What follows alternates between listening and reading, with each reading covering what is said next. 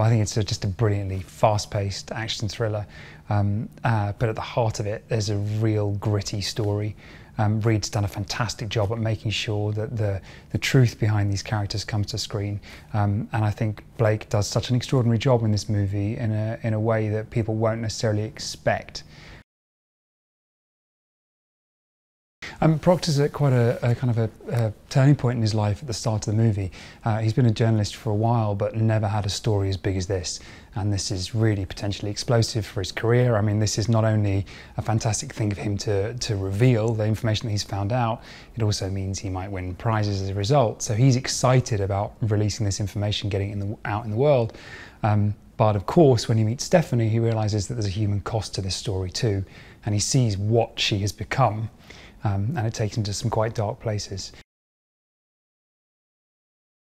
What's fascinating about the Proctor and Stephanie story for me, I think you realise that really it's his relationship with Stephanie that might be a catalyst to turn Stephanie into what she becomes later in the movie. At the start of the movie, there's pretty much no hope for Stephanie, and there's something about what goes on between Proctor and Stephanie that enables her to see a new way and possibly start to get clean and turn that resentment that she has into something else and turn her into the character that she becomes later in the movie. Blake is such a wonderful actress to work with. Honestly, on set, when you see someone be able to kind of plumb those depths, and it's a role that people wouldn't necessarily expect the beautiful, wonderful Blake Lively to play. She's not afraid of being totally kind of denuded in who she is as a personality on set, and it's extraordinary to see. It really is. She's not scared of going there, which is all you can ask from someone you're acting opposite. It's such an unusual place to be on a set where a director is as interested on a movie like this, which ostensibly could be a straightforward action movie. It's such a treat to work with someone who wants to give it so much colour and life. And together with Sean, our extraordinary DP, the atmosphere that's created on this set, what it's given to the storytelling, I think is really wonderful. Reed is just amazing to me. I think she's going to be kind of one to watch the years to come. Not that she hasn't already been, but I think many of the most kind of loved movies of the years to come will be Reed Morano's. She's an extraordinary director to work with. I think it's fantastic that we have pretty much an all-female team with our director Reed and our producer Barbara and our wonderful leading lady heading up this movie.